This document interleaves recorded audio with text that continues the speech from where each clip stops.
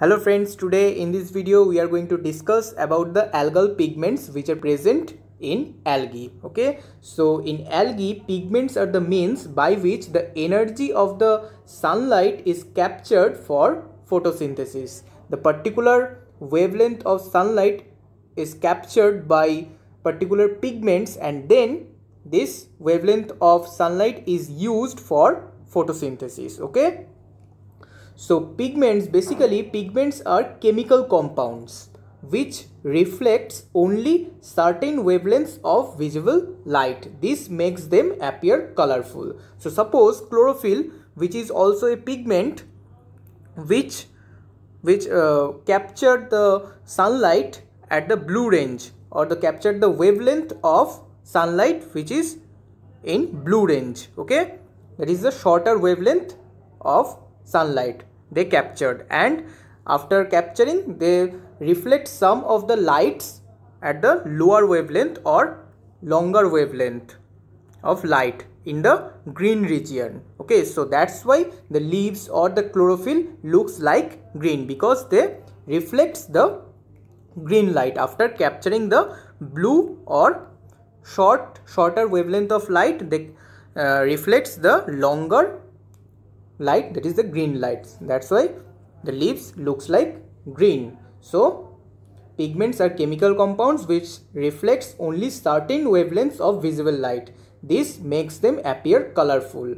Like flowers, corals, and even animal skin contain pigments which give them their colors. Okay, so this is the main concept of pigments. They capture the particular wavelength of light and they reflect some of the lights in different wavelength, and that light's color is reflected. Okay, so more important than their reflection of light is the ability of pigments to absorb certain wavelength. The more important is the which wavelength that pigment absorb. According to their absorption of the light, they reflect.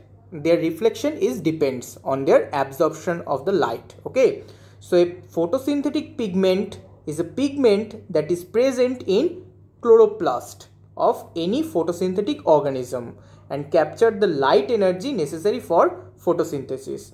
So photosynthetic pigments, that is like chlorophyll, is a pigment that is present in the chloroplast of any photosynthetic organism and capture the light or sunlight energy which are necessary for photosynthesis. Okay, so there is usually a need to produce several kinds of pigments, each of a different color, to capture more of the sun's energy, because one pigment only capture particular one wavelength of light. So to capture different types of, or capture more sunlights of different wavelengths, they have to have a different pigments in their body in algae. Okay, so that's why different types of pigments are present in algae. So what are those pigments? So algal pigments are present within plastid.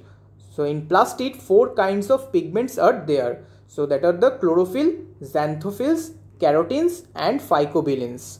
So chlorophyll, 5 types of chlorophylls are present in algae, algal plastid, that are the chlorophyll A, B, C, and D. And in this A, B, C, D chlorophyll, the A chlorophyll is present in all algae. Okay, and xanthophyle, 20 types of xanthophylls are present, which gives the yellow or brown pigments, in chlorophyceae and phaeophyceae of algae.